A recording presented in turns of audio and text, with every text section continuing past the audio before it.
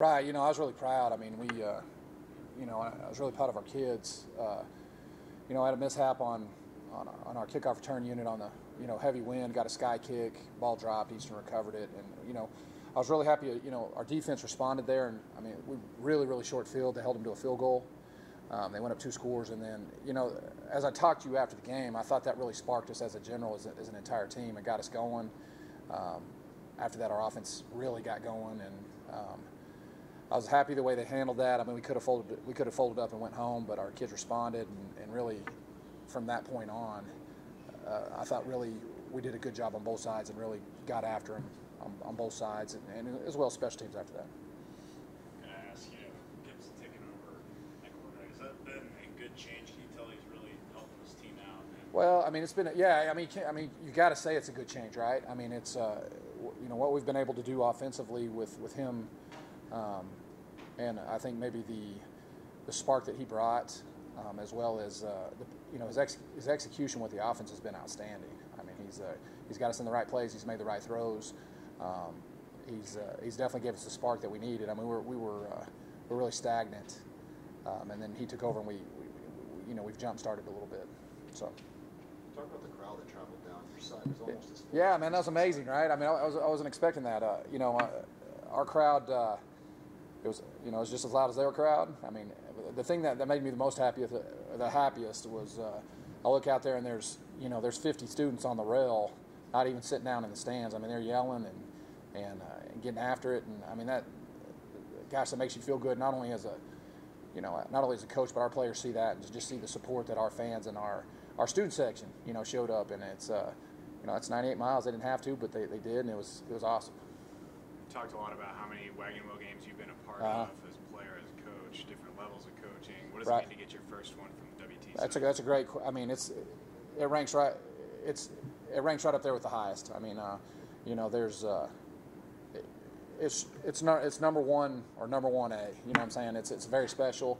Another thing too, the group of seniors we have this year, they're so, like after yesterday in team meeting, they gave me the game ball. You know what I'm saying? Which is awesome, right? And so to get those guys the wheel and let them run up the hill, I mean, that's something they'll never forget. And bring it back home their senior year. It's pretty special.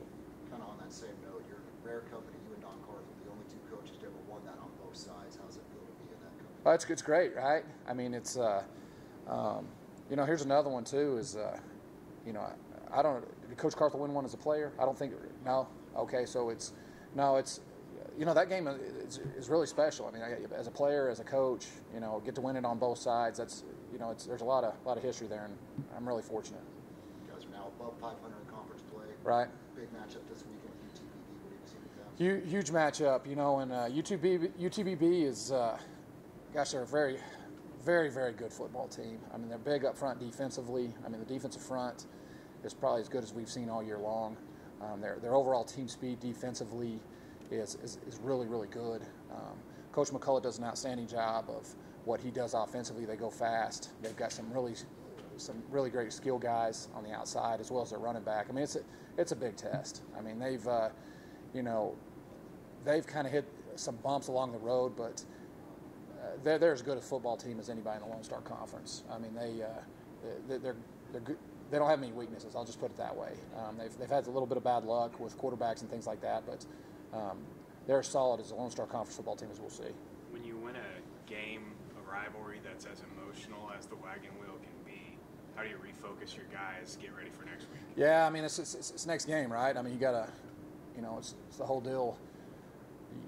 We got in there yesterday. We put the wheel up, and we try to move on as fast as we possibly can. Get on to University of Texas Permian Basin, and so that's the whole thing. Yeah, it's an emotional win. However, we got to get grounded and get back to work here. And another thing too is we get to play at home this week, and that's always special.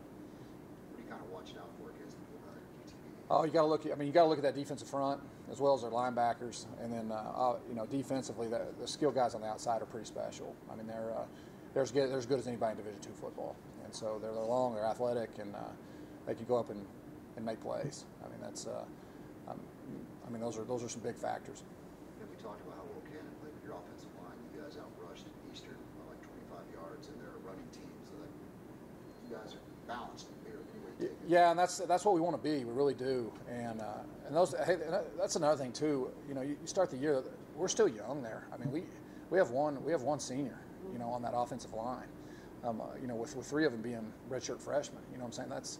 That's you know, that's part of the growth. That's part of the development. We've got to continue though. We've got to stay grounded. We've got to keep pushing those guys because we got a good task this week.